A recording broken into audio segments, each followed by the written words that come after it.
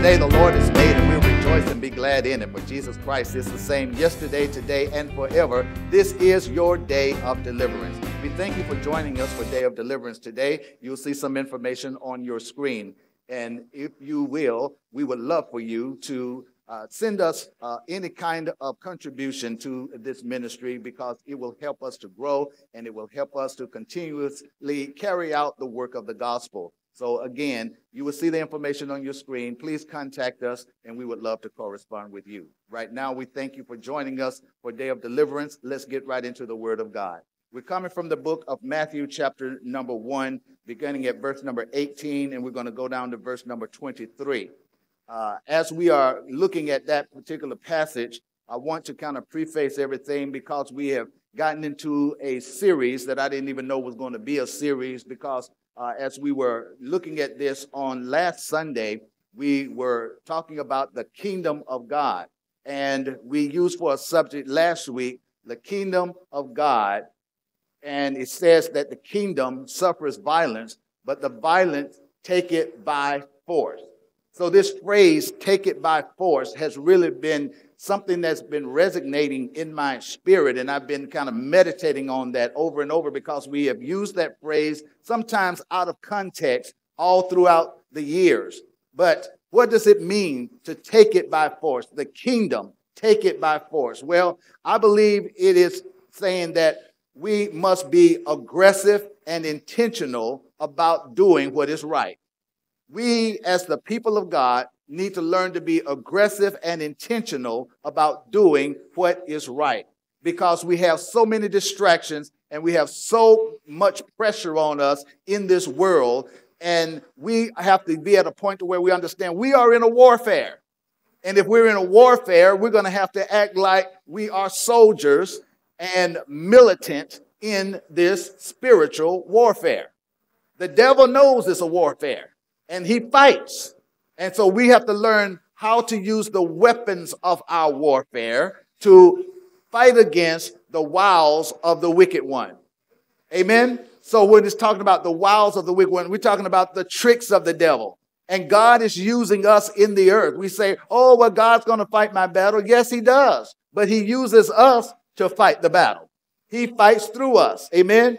He uses us, the mind that he's given to us, and that he's given us the word and everything that we need, his spirit in the earth, that we will learn to be aggressive and not passive about fighting in this warfare. Now, what is being attacked? Well, we know that our faith comes under attack, but our faith in various areas of life is tested. And we talked about the 3 areas where the warfare and the battles are. The battles are always in the area of health, wealth, and relationships. Everybody say health, wealth, and relationships. So no matter what battle you're in life, it's going to be in one of these 3 categories. Now, that's the reason why it's important that when we are in a battle, that we need to know the enemy's tactics. It's important for us to know the enemy's tactics. And when we know the enemy's tactics, that means we're going to have to learn how to use the playbook. Come on now. We're talking about the Word of God. This is our playbook. This is where we get our instruction. This is where we get the ability and the understanding that we need to go against this onslaught of the fight that the devil is bringing out against us. Aren't you tired of the devil stealing from the saints? Aren't you tired of the devil taking from the people of God? We need to be up and aware of what's going on. And so I believe that if we look at these messages in a way where we can use this as a way that we can fight in this battle. Now, this time of the year, there are a lot of things on people's minds about Christmas. And so I think that we can use what sometimes is called a Christmas message to help us to understand one of the areas that we're going to look at today. We're going to talk about health, wealth, and relationships. But today, we're going to deal with relationships. Everybody say relationships. So when we look at Matthew chapter number 1, beginning at verse number 18, we're going to look at a situation dealing with relationships. If you would like to, you can stand as we read verse 18 through 23, as we read the word of the Lord today. Ready? Read. Now the birth of Jesus Christ was on this wise. When, as his mother Mary was espoused to Joseph, before they came together, she was found with child of the Holy Ghost. Then Joseph, her husband, being a just man and not willing to make her a public example, was minded to put her away privately. But while he thought on these things, behold, the angel of the Lord appeared unto him in a dream, saying, Joseph, thou son of David, fear not to take unto thee Mary thy wife, for that which is conceived in her is of the Holy Ghost. And she shall bring forth a son, and thou shalt call his name Jesus, for he shall save his people from their sins. Now all this was done that it might be fulfilled, which was spoken of the Lord by the prophet, saying, Behold, a virgin shall be with child, and shall bring forth a son, and they shall call his name Emmanuel, which being interpreted is God with us. May God bless the reading of his word on today. And we're going to use for a subject title, Joseph and Mary, a match made in heaven. Everybody say Joseph and Mary, a match made in heaven. Now, we're going to look at this because we have plenty of warfare when it comes down to relationships. This message and the points that I want to make in this message can apply to any relationship. But today we really want to look primarily at the marriage relationship. Amen? And that's because the enemy really wants to fight marriage. He wants to fight families, family relationships. He wants to bring division in families. He wants to bring divisions wherever people have a partnership, wherever people have any kind of relationship where they're working together. The devil wants to bring some kind of division. He wants to bring up strife. And so we have, when I keep saying the devil, because see, the enemy is the devil. Sometimes we look at each other and say that we are the enemy, but we're not the enemy. Satan uses people, and people will sometimes give in to the suggestions that come from the devil. And therefore, when they give in to those suggestions that come from the devil, they start acting like the devil. And then that's when the division comes in. And the matter sometimes gets to where the real root of it is not being addressed. Sometimes there is division among people of different colors and different races, and they think that the problem is racism. There are folks who blame racism for everything, and race has nothing to do with it. You know, a lot of folks, I heard the expression that said, we don't have a skin problem, we have a sin problem. If we really want to get down to the root of it.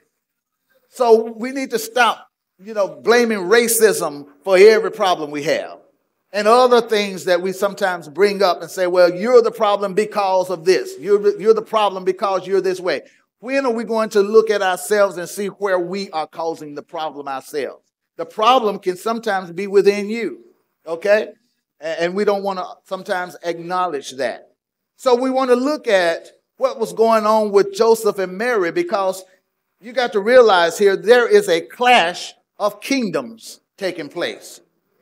And we're going to look at this clash of kingdoms in another message when I'm going to talk about Herod versus heaven. But in this case, I want to focus on the relationship between Joseph and Mary.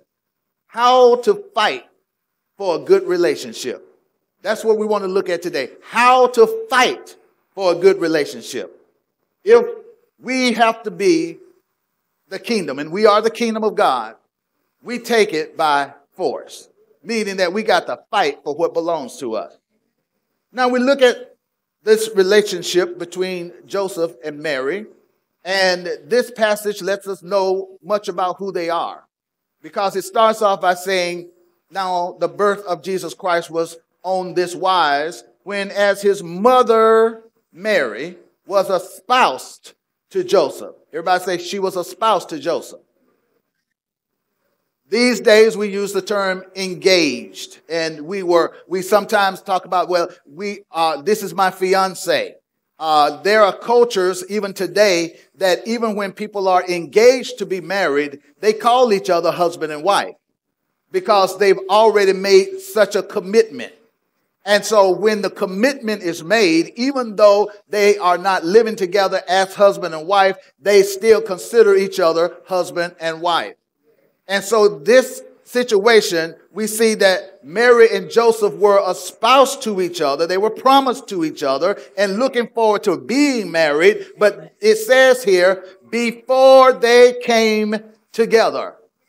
Come on. Now, everybody say, before they came together. Now, you got to understand what he's talking about, before they came together. Because it says, before they came together, she was found with child of the Holy Ghost. So this coming together has to do with them coming together in a sexual relationship. Did they have a sexual relationship? No. But they were espoused to each other, meaning that they were committed to each other. So this commitment is what we seem to lose today. We don't have the seem like whatever it takes to be committed to each other. And so people want to do everything in a casual way, the way the world does it, not taking marriage and not taking relationships seriously. But we just have the casual relationships. So we got a lot of folks, even people who are in church these days, they're just having what they call casual sex. You know, say, oh, we don't have a commitment. We don't really have it. We're not really looking to get married. We might get married one day. I don't know. But we just want to try it out for now. You know, so they'll live together for years, still committing fornication, still having sex and thinking that it's no big deal. And then they ask the question, who was that, Tina Turner, say, what love got to do with it? Ain't no love involved, you know, we just having casual sex. And so the world thinks that there's nothing wrong with that. And now this same spirit is crept into the church, where church folks, people in the pulpit, having this casual sex and thinking, oh, it's no big deal. There's nothing wrong with it. You know, we're having safe sex. Ain't no such thing as safe sex unless you're talking about abstinence. That's the safest sex there is. Come on, can we talk? Are we grown? Amen. Come on. Let's be mature about everything, because see, the enemy is using this kind of a thing to destroy what God has made to be beautiful. And God has a purpose for everything. But if we do things God's way, it's going to be a threat against the kingdom of darkness. So therefore, we got to learn that if we are people of God, we're people of the kingdom, let's do things God's way. So the first thing I want to, if you will, write some notes down, is to write down they respected one another in high regard. They knew that they were committed to each other. They were looking forward to getting married someday, and they had all of these plans to get married, and they had all of these plans put together, but they respected each other. What has ever happened to respect?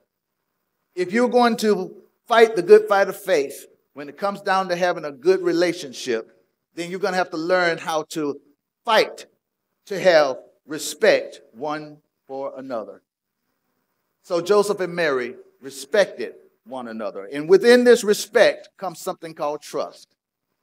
Trust. If they had such trust for each other that when this misunderstanding came about, then their trust and their respect for one another held them strong. Because now look at what happened. It says that now they were espoused, they had not come together, but yet she was found with child. We know it was with child of the Holy Ghost. But now imagine what Joseph could have been thinking. Man, who you been with? You been messing with somebody? What's going on, Mary? I thought different of you. I mean, whoa, wait a minute. I'm confused now. You a virgin. Who you? But you having a what? We got to go on paternity court. I mean, some got to give. We're gonna have to get some DNA testing or something. So she shows up pregnant. Now, you know that the enemy can easily get in on this, right? Because he started planting all these thoughts in Joseph's mind. Where she's been, who she been with, who she's seeing. I'm sure he might have been tempted to get her cell phone and say, well, who you been talking to? Who you been texting? What's on your social media? Come on, Mary. Now, I mean, this kind of thing just don't happen. So all kind of thoughts could be going through Joseph's mind right now. Because he knew he hadn't been with her. Baby ain't mine. No. Time to get on paternity court. Let's get a DNA test going on. What's happening? But guess what? He had respect for her. And so now the devil is trying to plant these ideas in his mind to take away the respect and the trust that he had. Now, number 2, it says he was minded to put her away privately. Minded to put her away privately. Now, this is the thing. He said this came to his mind. Hey, that's somebody else's baby. I got to put it. I got to put her away. I can't deal with that. I ain't raising no child that ain't mine. You're gonna be hitting me with all of these. What they call it? Child support. So I better get out of this thing quick. Me talking about some kind of child support. They ain't mine. I ain't raising no baby that ain't mine. You know how y'all talk. Come on. Come on now. He might have been thinking, I'm getting out of this thing. I'm getting out of this. But it says he was minded to put her away. But then it said privately. Because, see, there was something in the law that says that if she was caught in the act, that she is to be stoned to death. And then this would be a public thing, that she could be stoned to death. But Joseph still had enough respect for her that he did not want to embarrass her. So he was trying to think of a good, decent way to do this without causing embarrassment. So he decided, yeah, I'm gonna have to put her away, but I'm gonna do it privately. I don't want to make a public thing. I don't want everybody talking about it. I don't want it to be all on the news and everywhere. I just want to smooth over it. Let's get out of this thing and find a way to get out of it without everybody knowing my business. But this shows us, this is number 2, that Joseph was a just man. What is a just man? A just man is a man who wants to be right with God first. That's what a just man is. So Joseph wants to do what is right. So Joseph is a what? A just man, meaning he's right with God. That's the reason why he did not want to embarrass her. And if he was going to have to put her away, he'd rather do it privately. Joseph was a just man. Number 3, let's look at what it says here. It says that he thought on these things. He thought on these things, and then behold, the angel of the Lord appeared unto him in a dream. Number 3 is important, if you want to write this down. Be willing to do right at the risk of losing the relationship. Be willing to do what is right at the risk of losing the relationship. That means you got to be harmful, or harmless rather, harmless. Some people say, well, You just got to know how I feel. You got to know how I feel. Did you realize it's not important how you feel, and it's not important for me to understand you? It's more important to have the understanding of God.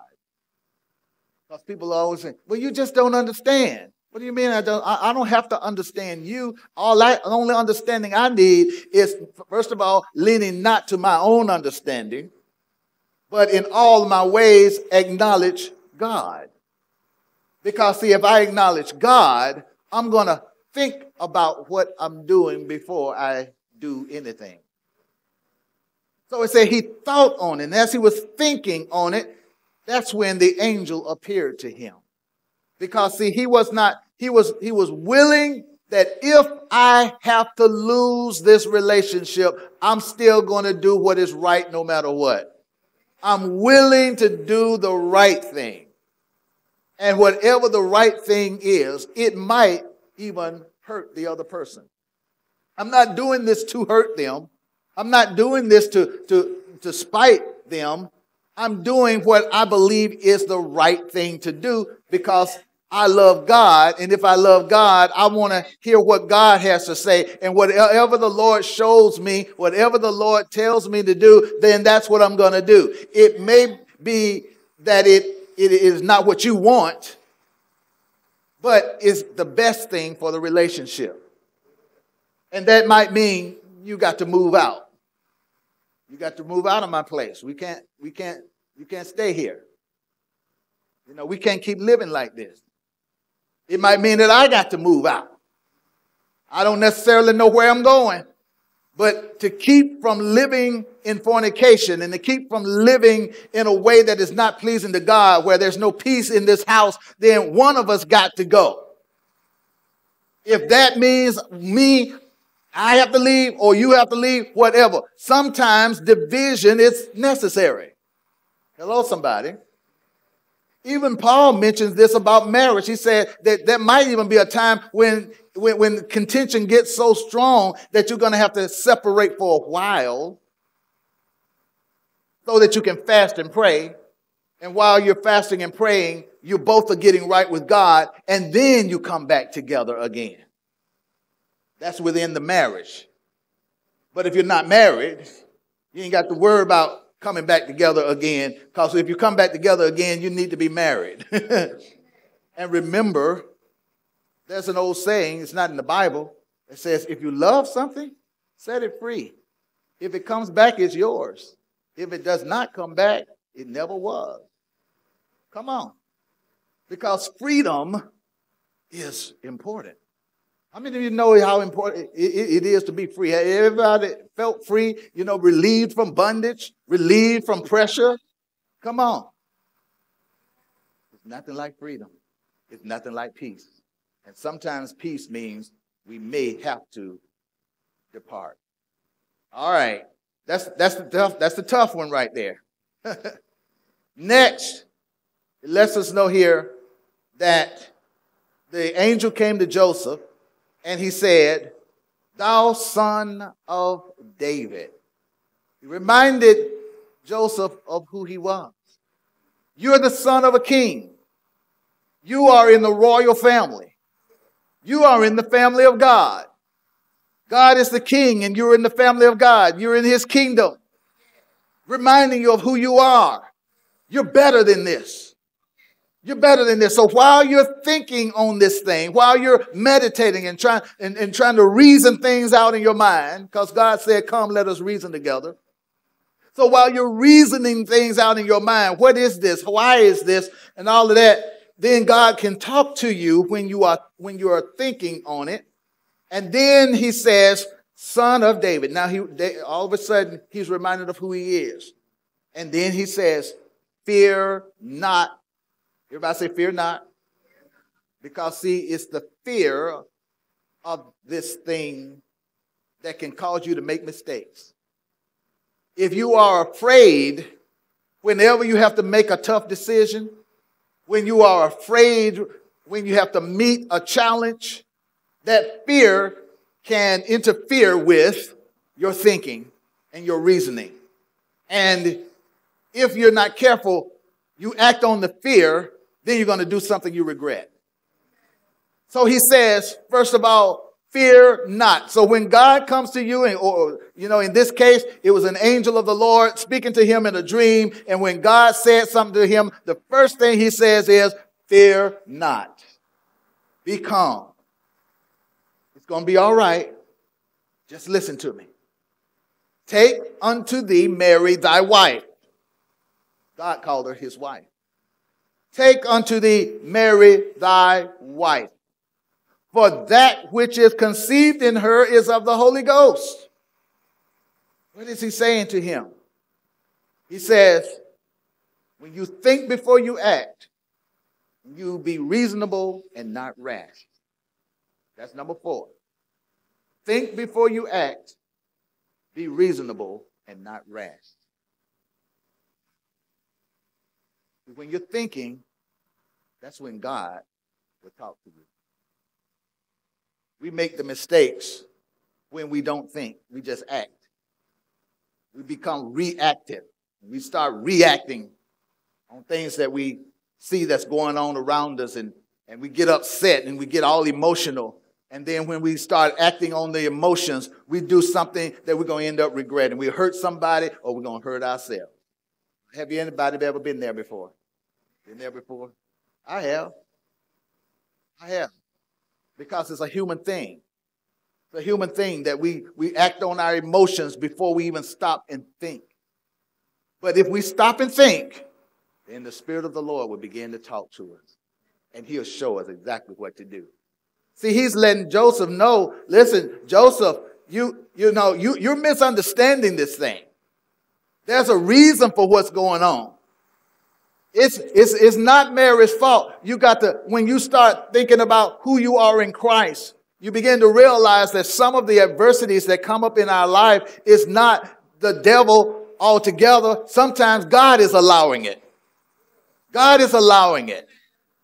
And so when he stopped to think, he became reasonable in his thinking, and then God was able to do what? Number 5, listen to God for instruction.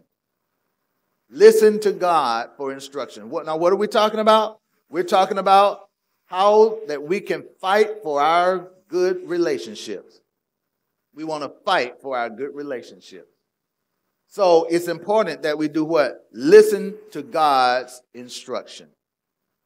Many times it's important that if you're not hearing anything in your spirit, just go to the Word.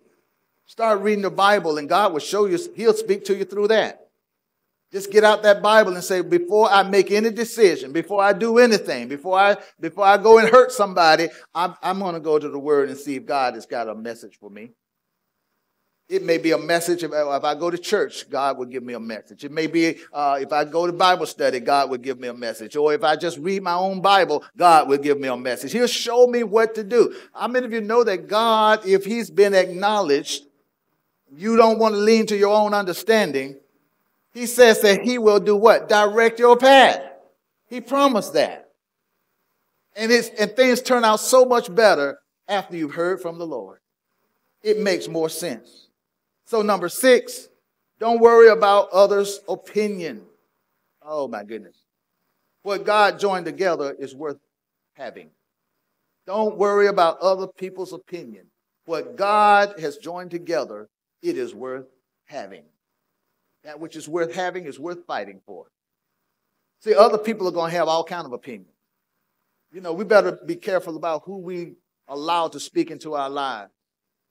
Because, there are folks who you think they're your friends, but they'll start talking all kind of negative things, giving their opinions. Well, if it was me, I would go ahead and have her stoned to death. If it was me, I would go ahead and put her away. If it was me, I'd do this. And they got all of these opinions. You start reading all your things where people say they like you on Facebook and Twitter and all this, and some of them ain't very kind.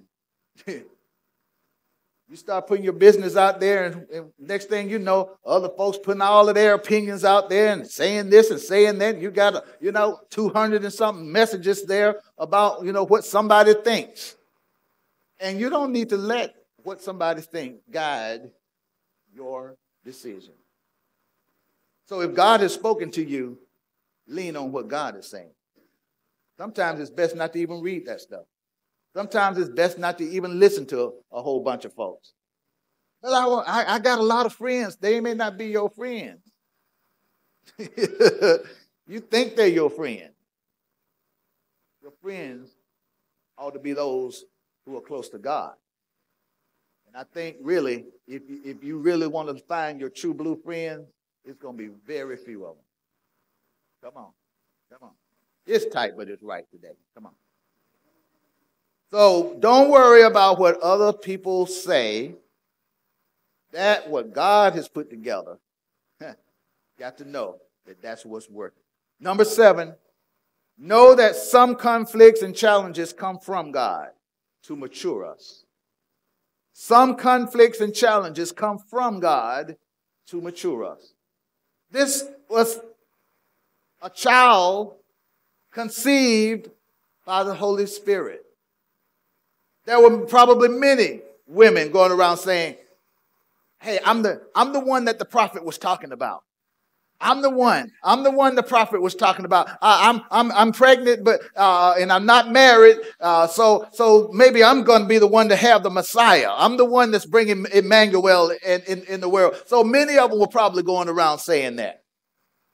But because Joseph and Mary were people of integrity and they trusted each other, they let that trust in each other and trust in God trump everything else. And that's the reason why God could trust them with this conflict. He knew what was in them. He knew who they were.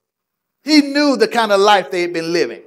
See, if you want to live your life to please the Lord and you want to walk close to God, God is going to walk close to you. And every conflict and every situation that you come across, you got to understand that not only is God in it with you, sometimes God is causing it. Why? Because he wants us to be mature. So that's the reason why we can see Joseph was thinking through this thing. He did not make any rash decision. He did not get up and become some kind of emotional basket case. No, Joseph waited to hear from the Lord. God, I know Mary. She's just not like that. It can't be not married. So Lord, show me what's going on here. Should I put her away or what do you want me to do, Lord? And so he went to sleep. He rested in the Lord. And God spoke to him while he was in his dream. And when God spoke to him in the dream, he knew, now this thing is of the Holy Ghost. And I know I don't have to be afraid to take Mary as my wife. I'm going to trust the word of the Lord. Because see, if he's a man of God, he knows how God speaks to him. And he knows that God is not going to lead him wrong. And so he would not be guided by nor persuaded by other people's opinion. But he's going to go on and say, God said, I'm supposed to take my wife. And regardless of what this situation looked like, regardless of what people say about it, regardless of everything that's going on, all the negative around me, I'm going to do what God said no matter what. There is something good coming out of this. And so when he began to have that kind of an attitude and God began to work with him, the anointing came upon Joseph and on Mary. Because they realized here's a conflict, but it was sent by God. Glory to God. Conflicts and challenges sometimes come from God, not so much the devil. The devil would try to use those conflicts and try to bring confusion and division. But if you stay strong in the Lord, you're gonna make it out all right. Number 8. Look at what happened. It says, and she shall bring forth a son, and thou shalt call his name Jesus. Number 8, call on the name Jesus. Because when you call on the name of Jesus, he'll fix it all. And the devil is going to have to flee. Calling on the name of Jesus does a whole lot more than we can realize. He said, they that call on the name of the Lord shall be saved. I don't care what your situation is. I don't care what the conflict is. It's a simple thing to just call the name of Jesus and say, Lord, you got to fix this. You got to work it out. I'm calling upon you. I'm depending on you, Lord. So if I'm depending on you, I know you're going to work it out. I don't have to be stressed out. I don't have to be confused. I don't have to be in doubt, but I'm going to walk by faith and not by sight. I'm still going to love you, God, regardless of whatever is going on around me. So when you call on the name of Jesus, you realize you're calling on all the power of the universe. Because he says, all power is given unto me, both in heaven and in earth and everywhere. All the power is in my hands. So you're calling on the most powerful one of all. So you got to realize that we have a weapon in our arsenal. The devil only has deception. The devil only has confusion. The devil only has fear. But we got to realize what our weapon is. Our weapon is the name of the Lord Jesus Christ. Because his name is above every name, that every knee shall bow, every tongue will confess that the name of Jesus is the name above all names, and he is Lord. Come out, ought to say amen today. When Joseph and Mary realized, hey, we got a name. This is Emmanuel. Who is Emmanuel? It's interpreted, God with us. God is with us. We put all of these things in place. We're going to fight for this relationship because it's a relationship that God put together. And if God put this relationship together, I don't care who tries to pull it asunder, it is not going to work because we are determined to do what God says. But remember, you got to walk with the Lord. You can't go against the word of God. You can't continue to live like the devil and expect God to bless you. But if you want to live for God, and you want to be obedient to God, God is going to bless you and help you and strengthen you and bring nothing but good out of this thing. If you're determined to live for Jesus, then the thing to do is, whenever you're confused, whenever you don't understand what's going on, remember the one thing that you can do is call on the name of Jesus. He is Emmanuel today. He is God with us. He's with you if you love the Lord. Make sure that your life is hidden in Christ and that you will reach out to him right now to be your Lord and Savior. Receive Jesus into your heart. And I tell you, at this Christmas season, the best gift that you can give is to give your life to Christ. And the best gift that you can receive is Jesus coming into your heart right now to be your Lord and your Savior. Receive him right now. Accept Christ into your heart. Everything is going to turn for your good. Thank you for being here. Next,